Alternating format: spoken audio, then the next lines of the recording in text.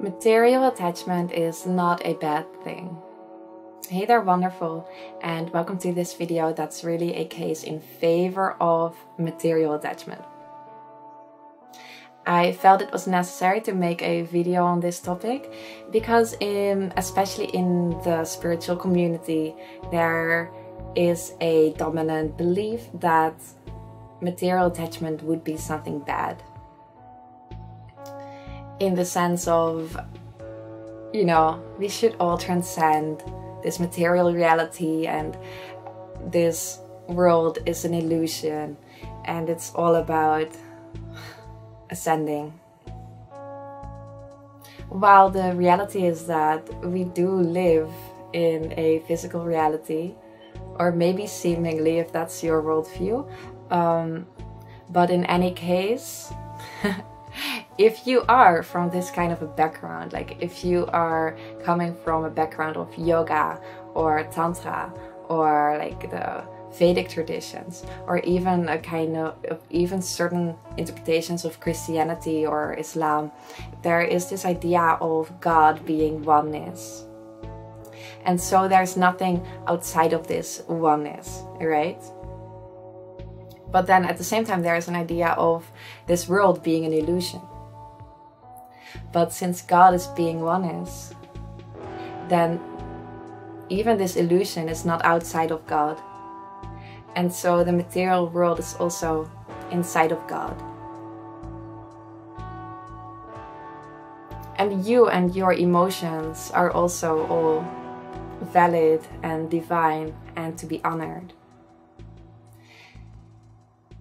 So I had this realization this week that I would like to share with you, and it came to me while I was cycling, and I had just bought a new bicycle, but I was still very much grieving my old bicycle. I had this wonderful bicycle 3 years ago, and through a misunderstanding I lost it, and 3 years later I find myself still missing that bicycle.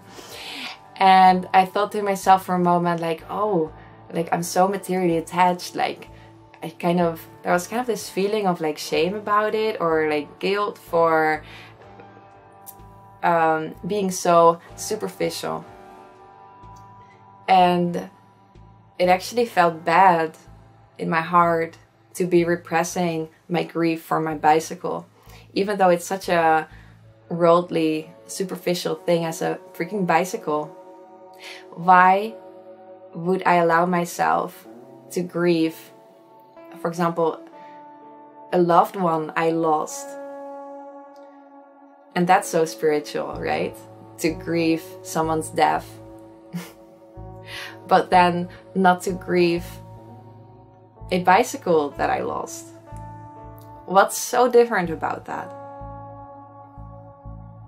In my heart, it feels very, very similar. Yes, one thing is a person and one thing is a bicycle, but it feels very similar in my heart. And if I don't allow myself to grieve that bicycle, it feels like I'm denying a part of myself. I'm repressing emotions. And it's coming from such a pure place, love for certain material things. It comes from the same pure place as love for people.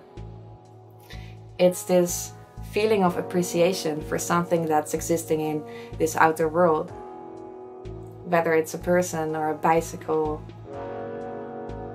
And I thought to myself, no, I don't want to deny this grief, and I don't want to make myself feel as if it's something lower than other types of grief. And that felt really good, and I just hope that this video can inspire you to feel similar. If you ever have this feeling of I'm wrong for feeling very sad about losing a thing, for example, something that you like maybe your phone broke. You can be sad about that.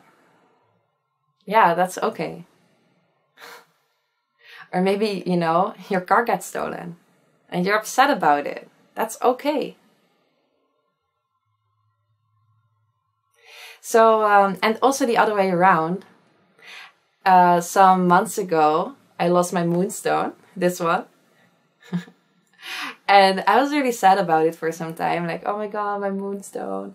And and some days ago I found it back. It rolled under a closet. And I was so happy to find it back. So why not allow that joy of finding a moonstone back?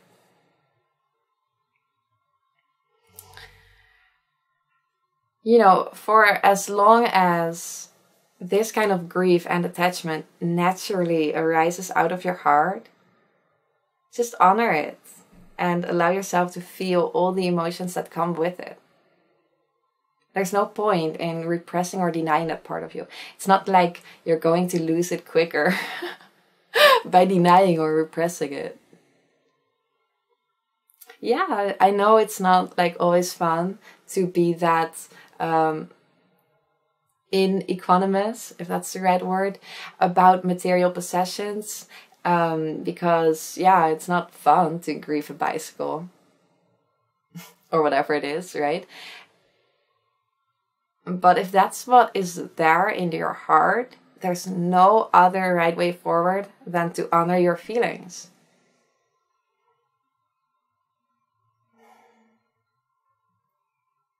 So my wish for you, to, as long as you have feelings, attachment to material, to honor that.